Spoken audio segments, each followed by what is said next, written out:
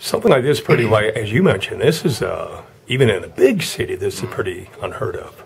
Yeah, it's certainly not something very common. To have so many robberies in a short period of time, commercial type robberies where the suspects are obviously going from one location to another, robbing businesses.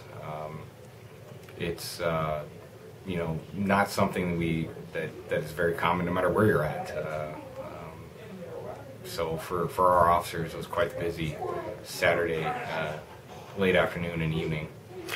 When it came, it started looking pretty obvious of the same people involved in each one of these. Did you have to bring in people from, like some of the officers who maybe weren't even working? Did you have to bring in extra officers? Well, yeah, anytime we always have investigators that are on call. In this type of incident, where you have so many, we did bring in some individuals to start working on these cases. Obviously, we wanted to get the information out to the media to try and let these individuals know that their pictures are out there. Our primary goal is to get it to stop, and now our goal is to solve it and bring these people to justice. If they're watching this, we're coming for you. We have a good network of investigators, and we'll leave no stone unturned to try and solve these crimes. I saw some comments from the public wondering if there was a way perhaps your department could get word out to other businesses like other motels and restaurants or whatever.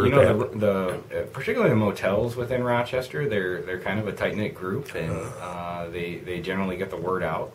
And some of that is due to the nature of the business. We have worked with hotels for things like human trafficking, so they have a network of connecting and making contact. And anytime you have any business that you're in where you have cash on hand and you're open to the public, I think you should always have a plan to keep your employees safe.